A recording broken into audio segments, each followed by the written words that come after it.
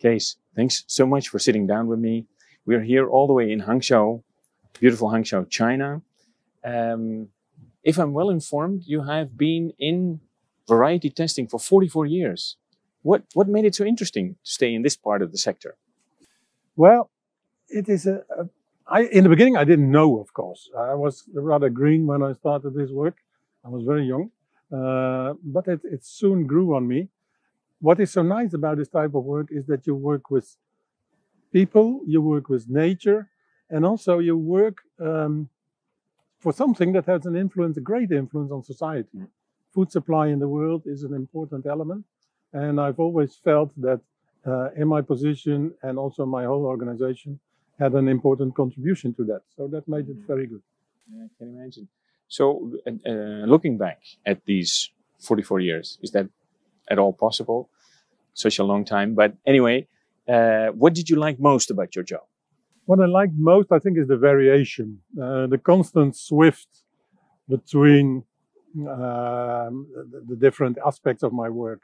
The plants, the trials, the management side. Do I have enough trial fields? Do I have enough glass houses? And the people. And people generally, at the end of my career, I had a staff of about 60 people, which means that you know a lot of people. And to have them function as a team, that has been a challenge and is also very good. And of course, we have to realize this whole 44 years, I worked in a sector that in that same period grew, almost exploded from, well, rather small companies when I started work till the big multinationals that we have now in a seed industry that really only grew for 40 years. So you had a team around you and you had a very good growth. So obviously you had a good team helping you. What are the key elements of a good team? Yes, I think to have a good team, that is really the basis for your own success, because you cannot do it alone. You need good people around you. And what are good people? What is a good team? That's a group of people who have a big variation in people. So you have different elements in the work. People can specialize in different directions, but also people have to be prepared to step in for each other. If one is on holiday or gets sick, somebody else should be able to do his work. So the size of the team was also very important. If you have a very small team, it is very difficult to replace each other. Mm-hmm. So I had a big team, and also the age frequency is important. You need young people to keep things moving, and you need older people who bring in the expertise. A good variation is genetic diversity. Yes, yeah. Uniformity is in this aspect is not good. Not so good. Yeah. When you look back at all those years, what would you say are the greatest achievements of your work, of your employer, Naktuinbouw? Yeah, Naktuinbouw is a very peculiar organization worldwide. It's an inspection service that supervises what the companies are doing, but at the same time, it is governed by those companies, which is a unique situation that we know in the Netherlands. And I think the biggest achievement of Naktuinbouw is that they managed to follow the development in the industry they work for, and kept their position as, at the one side, as the neutral inspector to look after the quality of the seeds that were brought on the market, but also were able to help the industry to go forward by developing laboratory methods, resistant tests, etc. You mentioned in the beginning that you're officially retired, but I understand you're not stopping yet. What's in the pipeline? Yes, it is. The retirement came a little bit as a shock.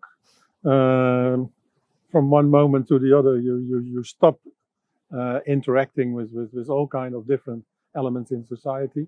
But fortunately now I'm beginning to see some light at the end of that dark tunnel. I have two important things. As you may know, in Europe we have started a new project, Invite, which is a project to improve the system of variety testing, funded by the European Union for 5 years. And my organization asked me if I could take a place in the executive committee to help that project forward. And another thing is that you may know that the European Union is spending money to help other parts of the world to develop intellectual property systems. It's called IP Key. The CPVO has an important role there to organize trainings, etc., in areas in the world. The coordination of that, CPVO asked me to do that. So for the areas China, Southeast Asia, and South America, in the future years there are important programs to be held, and I can coordinate that. So working up, that's nice. Working out, that's good. We can still benefit from your expertise. Kees, to switch gears a little bit, we're seeing that a lot of policy debates, including those on plant breeding, on the seed sector, are being, I would say, derailed by certain NGOs. What should we do about this? Yes, that is an aspect that indeed, when you work in the sector, you come across that. What should we do about it? It's not an easy problem because we are not very well equipped to deal with it. NGOs have a specific way for outreach to governments, to parliaments, to the population. And for a long time, the industry and also we and Upov has tried to counter that with facts. Only then that does not lead to a fruitful exchange of points of view, because you speak two different languages. One is speaking, well, more or less with emotions, and the other one's with facts, and you will never reach each other. So we will have to do an effort to really speak with each other, and that is not easy. That's one thing. And the other thing, I think for us, for Upov, for the industry, it is important to reach behind the NGOs, because the NGOs always claim to represent groups of farmers, certain aspects of society. When you have the occasion to speak to actual people from that group of society, sometimes they have different opinions. So we should do both. We should stay in good contact with the NGOs, listen to them, because not everything they say is wrong. And also, if we can improve our systems, we should do that. But also, we should continue to try to reach beyond the NGOs and to speak with the people. We are here in Hangzhou attending the Upov meeting of their working group on biochemical molecular techniques, the so-called BMT. In your opinion, is there room for the use of molecular techniques in variety testing? Yeah, that's an interesting question, because it brings me back in the beginning of my career when hybrids came on the market, and there was the same question.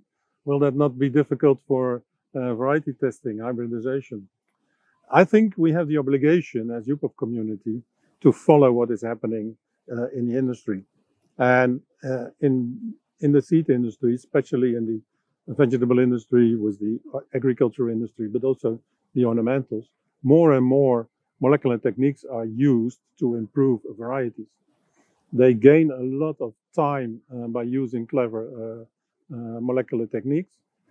So molecular assisted and molecular driven breeding now is more practice than an exception. And I think our system should follow that. We should learn from each other, because Upov is based on the expression of the genetics in the field, which is also appealing for farmers. They do not buy a package of genes, they buy a plant that will produce what they want. So this translation of all this genetic knowledge into characteristics, I think companies are in a good position to do that. And what we see, for sometimes we thought, well, everything will be cheaper when we use molecular techniques. It is not the case, because this use of molecular techniques is almost countered by an increasing use of phenotypic techniques, image analysis, to better observe the phenotypic characteristics. And the combination of these two, I think, will have a great impact also on our work.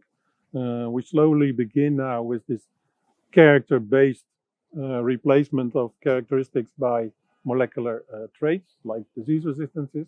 And I'm sure if our knowledge improves, we can do more. And even we can maybe capture characteristics that are now too complicated to observe, can be easier observed when you replace them by a molecular technique. Excellent. I look forward to that The development. future is bright, would they say in China. Thank you very much, Kees. You're welcome.